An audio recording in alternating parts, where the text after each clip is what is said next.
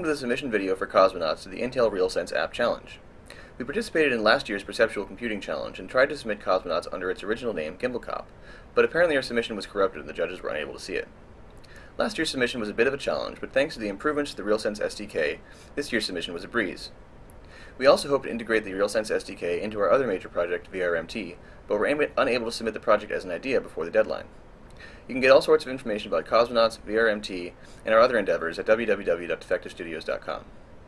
Anyway, what we've got here is basically a new control scheme for an existing game, CosmoKnots. The game is currently in alpha, and while development has stalled over the past few months, we still do plan to do great things with this project and eventually release it on Steam and other platforms. It's been available for download on our website for over a year now, and we've really received some great feedback. On to the challenge. I've integrated the Realsense SDK into the CosmoKnots codebase and leveraged the hand tracking and voice command API to provide complete control of the experience peripheral-free. Well, aside from the Realsense camera, of course. Voice commands control the menus and GUI, while simply rotating your hand controls the ship. Allow me to demonstrate. And now for a demo. So here we go, starting the game.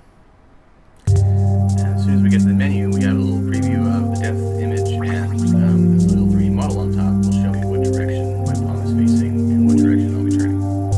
As soon as I say one of the magic words, like go, we should get started. Start. So, go.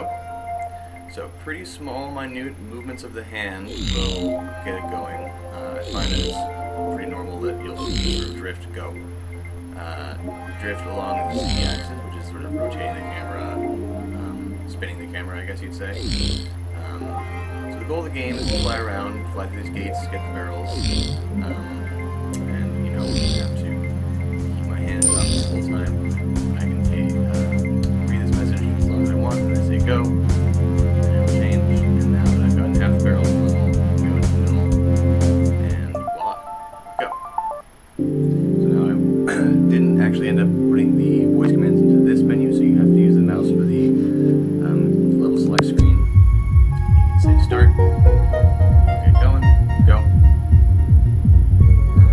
And let's just say, for the sake of argument, that it crashed. So I just also want to show you, you can really do some pretty extreme maneuvers, and you might see that later on. Let's say that I crash into the arena, like so. Let's say retry. And again, I have to click through here, but go. Here we go. So, back in action. So, pretty much everything you need is voice activated, and then once you're in the game, all you need is the end. Let's see if I can find this level.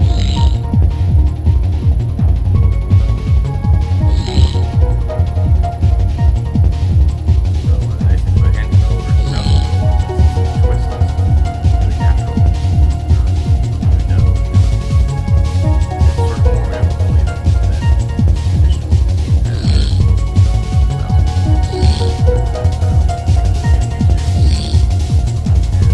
Track is not really a smooth mouse movement, but a lot of fun.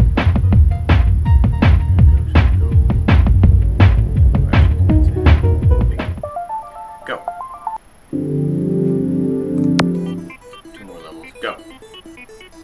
Go. Here's where we start getting into the go. Sorry about that tutorial there.